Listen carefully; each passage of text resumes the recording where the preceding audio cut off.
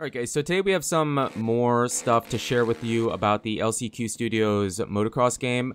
We have some new gameplay from a real track, so it is a bit more, I wouldn't say finished, but it is different. It's pretty cool, pretty big, long clip to show you, and yeah, so the last video we made, I have to correct and address a few things that we said that have been cleared up a bit. So we made that video last week. Don't worry, the gameplay is coming up here in a second, but I do want to kind of set it up for you because, yeah, after last video we did, Michael Hodge did see it, and he did clear up a bunch of stuff that we weren't sure about. And we have a lot more information and a better understanding of where the game has been and where it is now.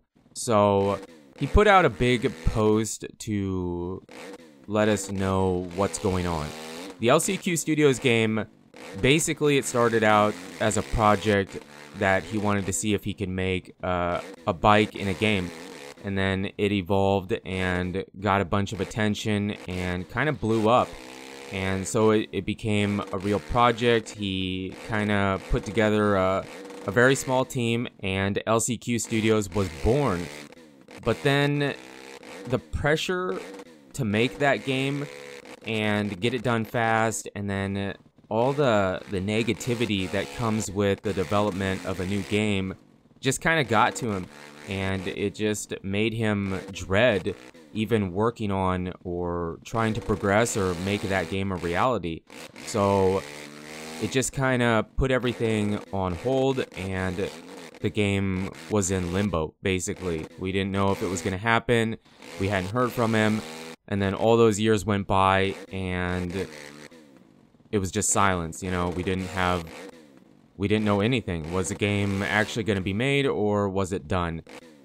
Here's the gameplay you probably wanted to see from the track. We have slot cam, first person, and third person.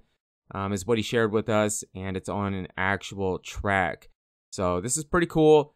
And he did say, before I get back to what I was saying, that the bike and rider model are just a placeholder, basically. So when the game actually comes out, that will be different. But this looks pretty darn good. I'm really excited about it. I think he has made a bunch of progress in a very short period of time, because this game is new from the ground up. This isn't the same LCQ Studios Motocross Chasing the Dream game that we knew about all those years ago. This is a completely new game from the ground up. But back to what I was saying, all the negativity just got to him, and then that game got put on hold, and we didn't know anything. And then in the last few months, he decided to just start messing around with making this game here, which again is completely new from the ground up. This isn't the same game from a few years ago. This basically wasn't supposed to be a motocross game. It was just him messing around and sharing stuff in the Discord and on his Twitter and whatnot. But then the funny thing, we made that video because we didn't know what was going on, and I thought this was the same game. And so we talked about it being progress, but it isn't. It wasn't even supposed to be a game, really. So we talked about the game having progress and getting a revival, but that wasn't really true. But he did see the video, and he saw the comments and the support that this game or this project has gotten, and it's a reality. The revival of LCQ Studios, the motocross game, is really happening.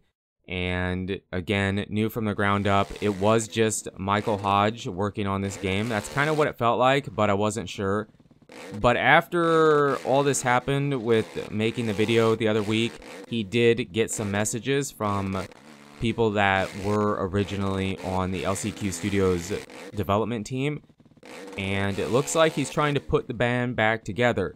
He wants to get some of them, or as many as he can, to come back to the project and take it serious and really make it happen. Now the big news that he did share is that he does have a super pre-alpha version of the game pretty much ready to go, almost ready to go, I think is what he said, and he wants to release it on Steam and somewhere else, I don't remember where, for free, okay, for free.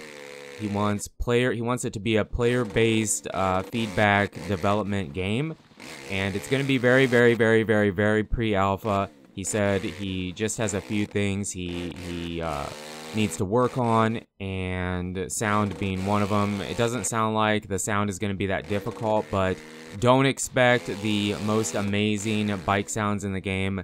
I know we all kind of criticize the sounds for Legends, but we got to cut this guy some slack. Right now, it's just him. A free version, okay? No money involved. A free version of the game to help develop it and whatever. So he said the sounds are probably going to suck. They're going to be really bad, but that's totally fine. Super pre-alpha, and again, free. So definitely go wishlist it. He said it's got about 9,000 it's been wishlisted on Steam about 9,000 times. So go add to that number, and when it comes out on PC in super pre-alpha, download it and let's play it and help him make this game as good as it possibly can be. Now, I guess I do have a problem with it being free.